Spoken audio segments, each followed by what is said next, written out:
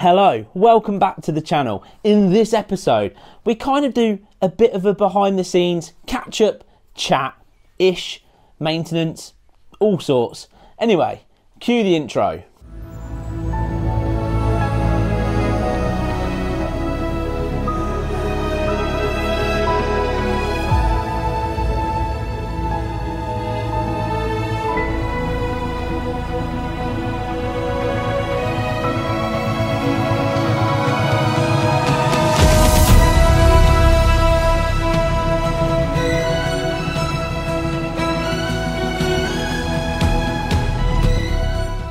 Well, you're joining me literally a week and a bit away while this is actually being filmed from the big Peak District trip that I'm getting proper excited about. But obviously it's that time now where I need to do a few maintenance bits on the Monkey. I did start, and I will explain what's happened.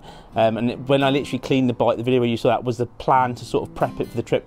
There's a few jobs that need doing. But anyway, let me go through some of the joys of putting on custom parts and trying to figure stuff out. Okay, so the chain I put on, it was at its maximum adjustment that I had on before this. So basically, because I've put aftermarket parts on, obviously different size sprockets, I'm playing with the chain size because I want the chain to last a little bit longer.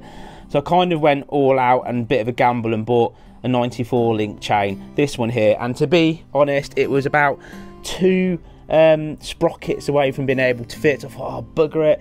So then I ordered another one at 96, thinking that'll be plenty, that'll go on, and that's left me, as you can see here, one sprocket away from being able to connect. And obviously I want to adjust it at least to the minimum adjustment, if not a little bit more.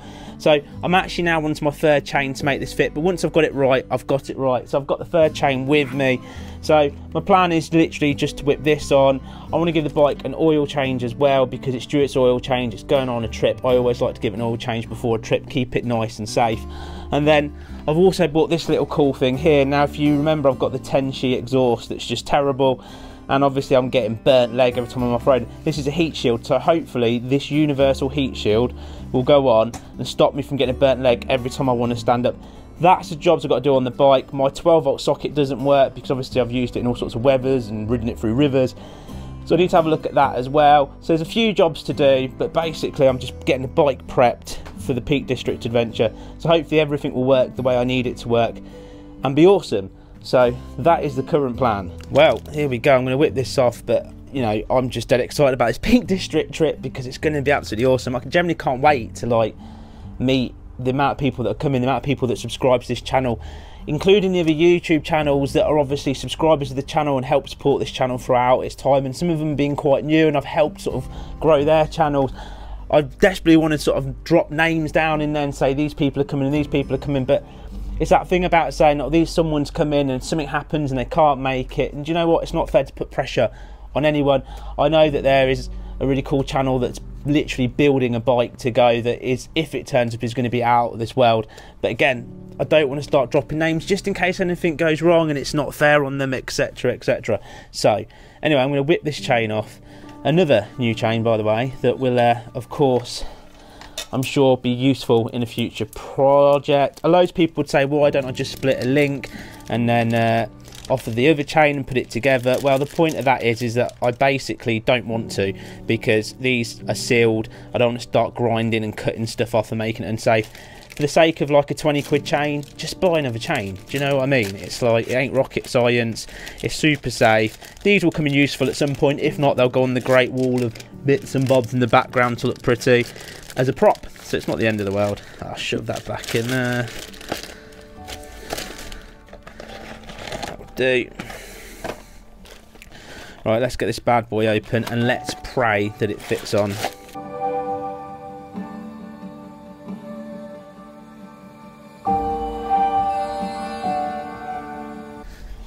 Whew. Well, that one definitely fits. To me, that looks hugely bigger than all the others. But hey, hopefully once that adjusts up, it will all be good.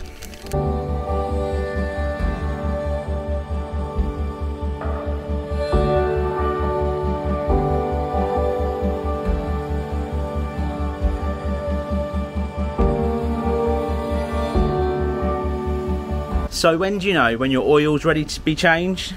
When it goes black.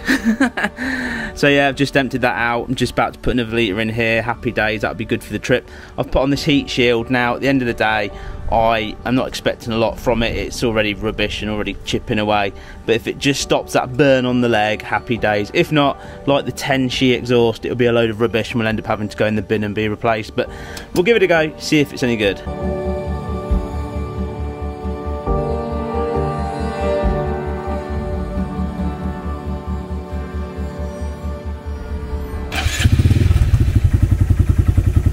So that's the monkey bike pretty much ready for the trip. Oil change, that heat shield's on there. I've pretty much done all the little jobs I want to do, including the chain, so we are good to go. It does need a good clean, but do you know what? It's good for the Peak District trip. So close now to this happening, so close. I'm dead excited. Okay, let's just quickly chat about where we are with the camper, the Monkey Cycle Camper Mark II project. And so we've sanded down quite a lot of this. I mean, a lot of it is rotten and to be honest could do with replacing, but who knows how long it's going to last for. So at the minute I am just literally trying to anti-rust it as much as possible and then move on to just spraying it some white for now. Then we'll see what happens with the design in the future, but as you can see, it's pretty much anti-rusted all over. Just here was a whopping hole behind some duct tape, so that's again not the best job in the world, but it's better than having a massive hole, and it will do for now until we know what we're going to do with it. That really needs a replacement wing. We've got a new grille going in here, and then likewise down here the rear arch on that side is rotten as, so it's going to look bad no matter what I do. So I've sanded that down a little bit, and then the whole point of that is I'm going to get down sort of probably replacing that as a wing or getting something done to that as well.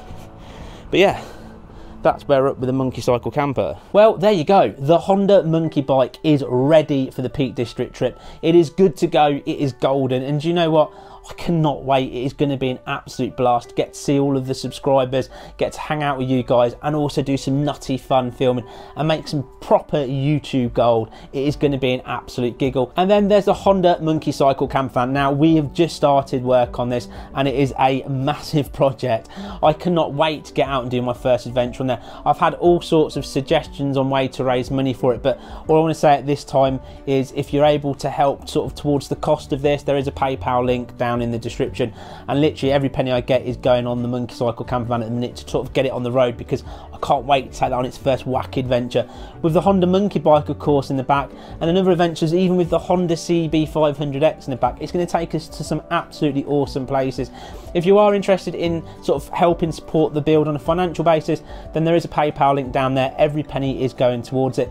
Of course you can join Patreon. There's about 4 or 5 videos on there at the minute where you sign up each month. You can cancel any time you like, but do you know what? I really appreciate the support. You get your name in the credits, and without the patrons this channel wouldn't be as big or as good as it is. So just a massive thank you to them. But if you're interested in supporting us that way, then that is a way to it. And then the other side of it is if you've got any skills, for instance like you work at a spray place, or you've got a company that you work for, or you even own, and you want to be able to do something where you'll talk about your company in there and get some stuff done, then please get in contact as well. There is so much to be done. We're putting a sideboard in there where we're going to make that into the kitchen on the top, and there's obviously the camper van gas hob, and we've got the sink, and then I've got to look at the electrics, and obviously the sidekit's got to make the bed thing that comes down, and there is unbelievable amounts. And then like I really want to get some really funky helmet head graphics, and if I could I'd like to have the whole van resprayed. As we currently stand at the minute, obviously it's within the budgets that I can afford, so it will be a proper 11 out of 10 job currently, but do you know what, whatever happens it is going to be awesome. But if you can help, then please do so. And then if you've not hit the subscribe button, you made it all this far, crack, smash, bang, whatever they say, that subscribe button, and don't forget that bell button so you don't miss out on the next episode. But do you know what, we're not far now from the Peak District trip. I cannot wait to see everybody there, all of the people, all of the subscribers, the supporters of this channel. There's other YouTubers going, like I said as well. It's going to be absolutely epic. So again, just thank you so much for watching, and of course we live by 3 things on this channel, the 3 gospels of life, the most important thing, and that's eat pie, ride motorcycles, and be happy. I will see you in the next bonkers helmet head adventure. Bye bye for now. When I saw you, I would lose control. Made me feel like there was no tomorrow. Should've told you that you're beautiful, but the days pass and now it's so long ago.